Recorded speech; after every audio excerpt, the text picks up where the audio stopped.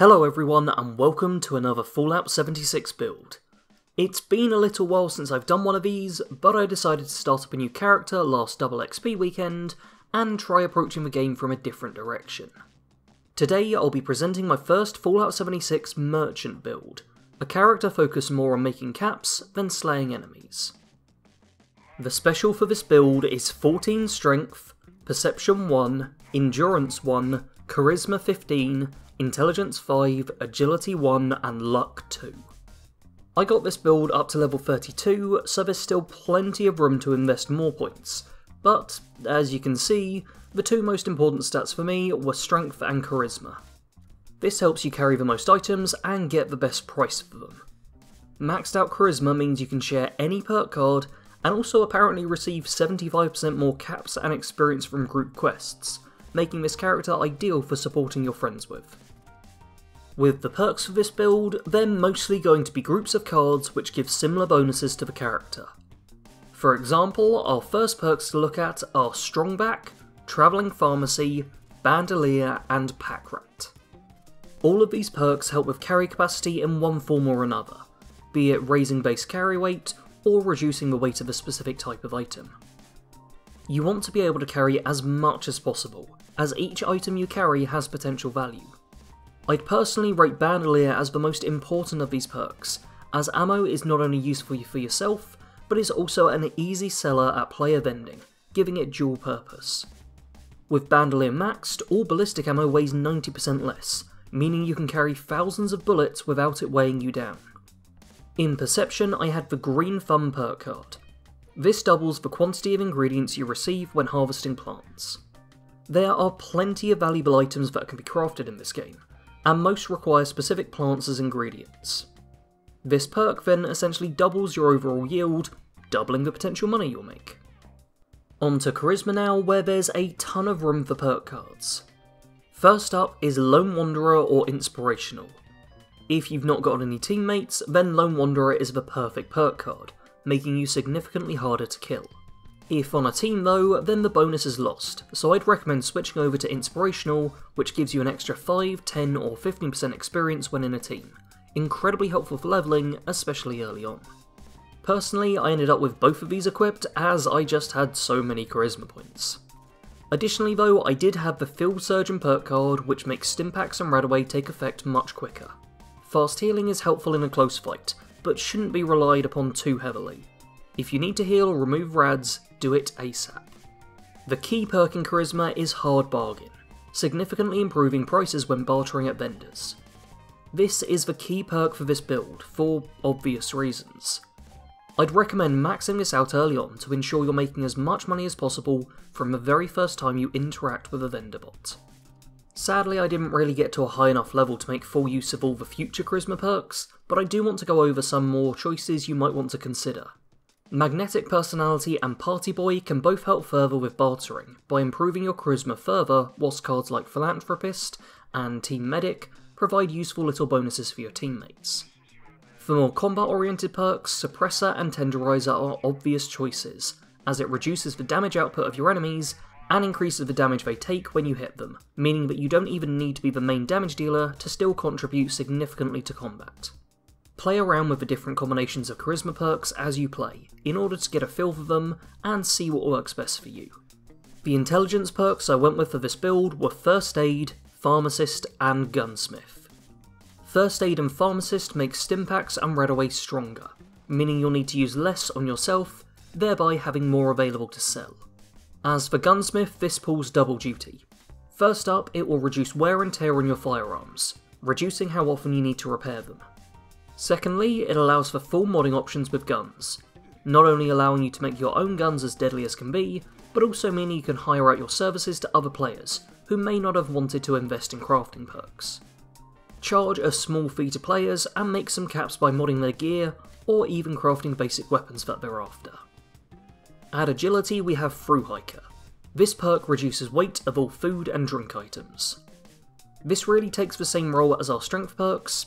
We want as much carry weight as possible, so reducing item weight is always going to be beneficial to us.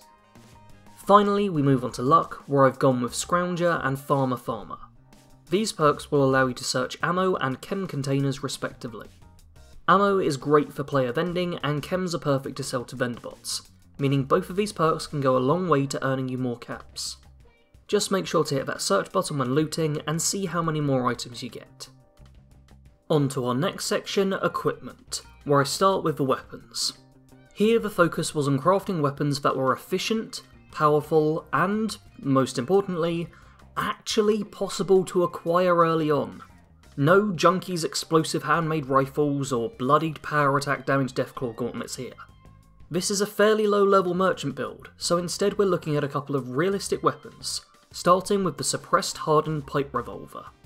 Pipe revolvers are relatively common early on, often found on the corpses of Scorched, so breaking them down regularly should mean you learn to craft plenty of mods. My two key recommendations for modding would be a hardened receiver and a suppressor.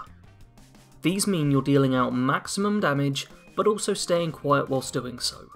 Although not a stealth build per se, you still don't want to be drawing attention to yourself.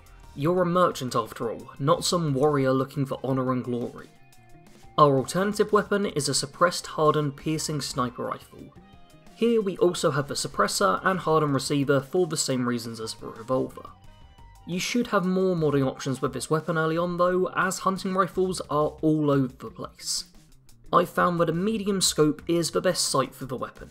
You want to be able to headshot enemies from a distance, but you don't also want ADS to be impossible at mid-range. The perforating magazine gives superior armour penetration, increasing the damage you'll be dealing to enemies and helping ensure more one-shot kills. As for the barrel and stock, these are pretty flexible, and you should really just go for whatever looks best to you. For me, I wanted reasonable weapon condition whilst also having decent recoil. Everything else was just an added bonus. On to armour now, where you're really just going to be wearing whatever you can scavenge. Before level 30, I'd advise crafting yourself pieces of leather armour if you haven't chanced upon anything better. Once you get to 30 though, the costs start including ballistic fibre, making it harder to regularly craft and improve your gear, so the best bet will just be to wear whatever the Wasteland provides. As for an outfit to wear over the top, I'd recommend going with any rare pieces of apparel you've been lucky enough to find. For me, this was a White Wolf fedora I received as a reward from completing the Encrypted event, and also a Hunter's Longcoat, the exceedingly rare outfit originally worn by Old Longfellow and now sold by the Travelling Responder vendor bot. This item can be really difficult to get your hands on, so it's by no means an essential part of the character. Instead, you should really just be using your character to show off the fact that you're someone who has acquired rare items and may have more for sale. As you can probably tell, this build has less of a focus on combat, more on bartering. This will never be a god build, but instead is a build you might want to go for if you don't feel you need to be shredding Scorch Beasts every 5 seconds, and would rather play more of a supporting role, improving teammates, helping new players, and maybe even getting a bit into roleplaying.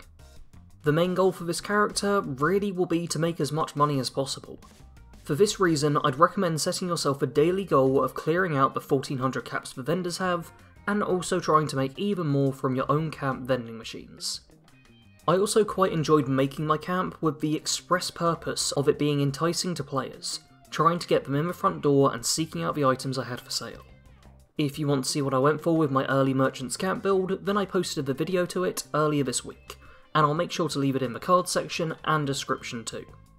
If you're wondering about what to sell at player vending and how you should price things, I can offer a little advice about that.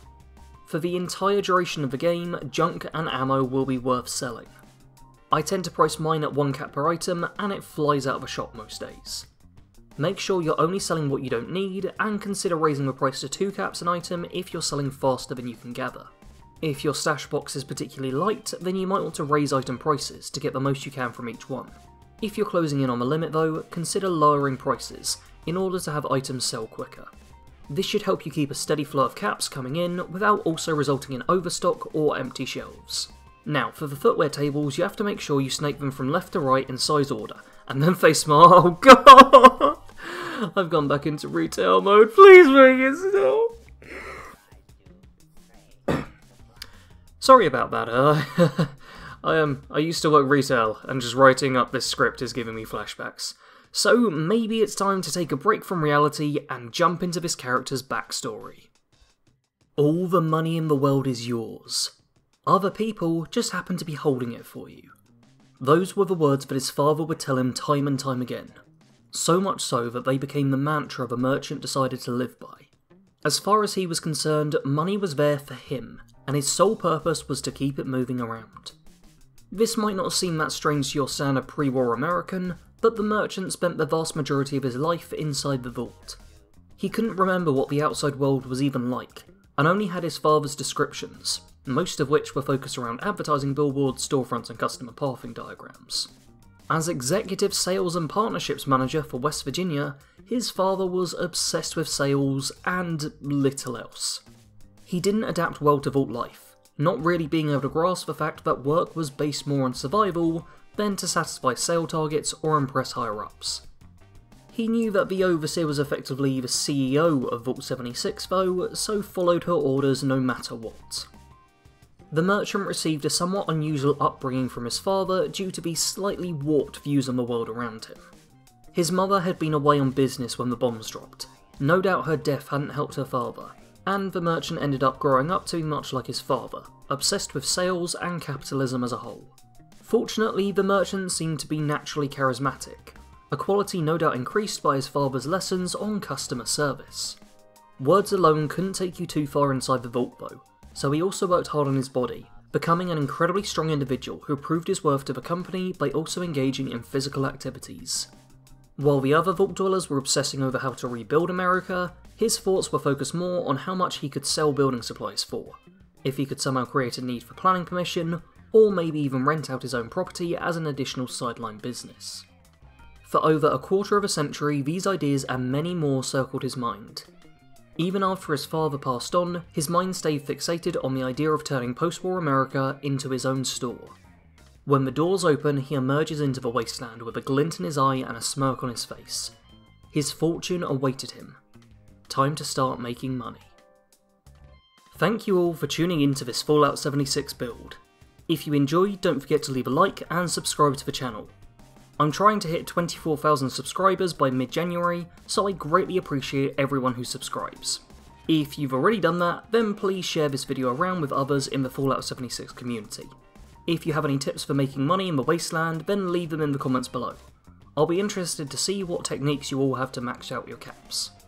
And before I fully sign off, I'd like to apologise for the fact I sound not human at the moment. I don't know entirely why, but hopefully I'm still breathing by the time this video comes out. As always, thanks for watching. Sarge out.